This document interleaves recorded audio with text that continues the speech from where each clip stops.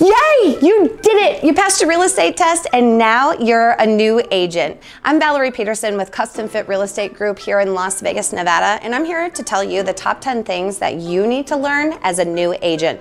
Master these basics and you will succeed. All right, the first thing that you need to master as a new real estate agent is knowing how to do MLS searches. That's basically finding homes and being able to send them or email them out to your clients.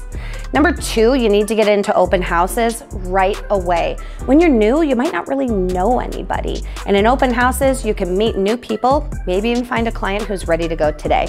Number 3, you need to learn the RPA, and that's the Residential Purchase Agreement. This is how you'll write offers, and you need to know how to do it really quickly in this kind of a market. Number 4 is objection handling. You have to know how to handle it when someone gives you a little bit of pushback. Number 5 is lockboxes. Man, these things have a ton of quirks, and so does the app. So find yourself an experienced agent that can show you how to use these things. Number 6 is running comps, or pricing up homes, as you would say.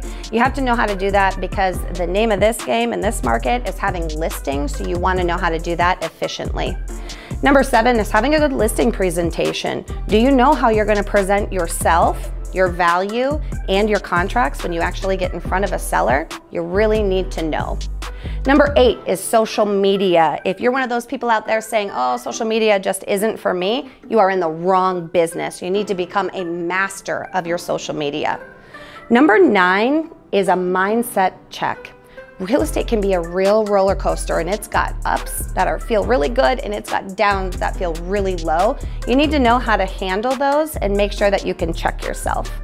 And our last one, as I mentioned at the beginning, is finding a mentor. It is so important to find someone who knows more than you at every level of your career so that they can help you succeed. Thanks for following me to check out the top 10 things that you're gonna need to know as a real estate agent starting in this business. You know, if you need help finding a mentor, my door is always open. I'm really passionate about real estate and about helping others. So if you are interested in being a part of Custom Fit Real Estate, click the link below to learn more. And those are the top 10 things that you need to know as a new real estate agent. Right here, you see these? Check these out right here. They're down there, click on them.